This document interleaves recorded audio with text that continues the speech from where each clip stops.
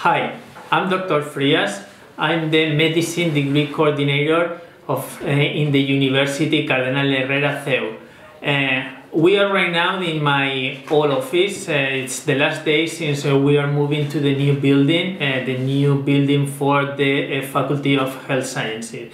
So I'm going to answer several questions from students that they are coming from abroad, and they are concerned about what's going on in the degree of medicine.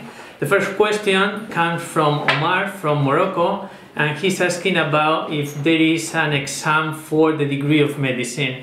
The answer is yes. We have an admission test, but you have, Omar, all the information in the webpage of the university.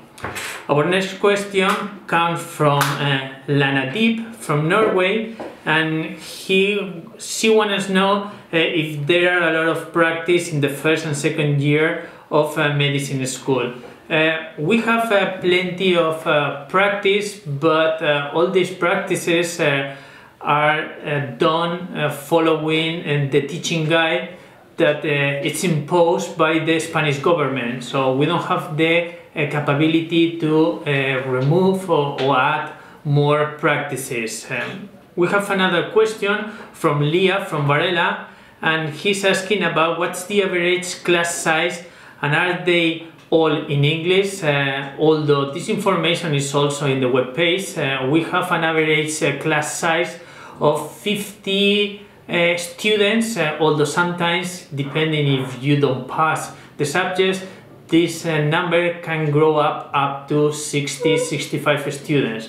And about if all the subjects are in English, about approximately 50% of all the subjects are in English, especially first year, second year, and the first semester of third year are all the subjects in English.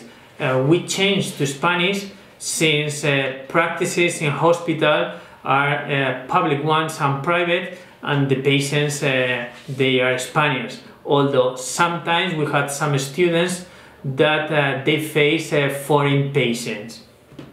We have another question from Federico from Italy, that he's asking why CEU medicine degree is different compared with other universities. As I answered before to Leah, one of the main features for the degree is the short number of students we have in our classes. So for the professor it's easy to communicate with the students, and it's kind of private lectures for the students. And finally, we have from Belgium, Yaya, that she's making several questions about the medicine degree. How is a normal day at medicine university? Well, it depends. Depends if you are in the first years where you have plenty of practices in-house in the labs, or you are in third year, fourth year, fifth year, or the final year, where you are going to do plenty of practices at hospital, private or public ones. What time is starting? It also depends. Usually, if you don't have a good level of Spanish, you need to prove that you have at least a B1 or B2 level of Spanish. So typically, classes or practices starts at 10 a.m. till in the afternoon, usually 8, but it depends because we have only Monday, Tuesday, and Wednesday where we have lectures. During the morning we have seminar, workshops, practices, and Thursday and Friday, Thursday is the whole day dedicated to practices, seminars, and Friday usually on Mondays, on mornings, excuse me, we have seminars and some practices. What is the role of a tutor? How frequent a student can look for support? The role of the tutor is to guide the students when they arrive to a new location, especially if you come from abroad. We are going to, it's going to be kind of friendship in the way that we are going to guide you. What are the best ways to study? What are the best ways to successfully pass all the subjects? and become a good student. And it's something that is going to be private. So whatever you tell me is going to be between you and the tutor, since I'm a tutor for first year's students.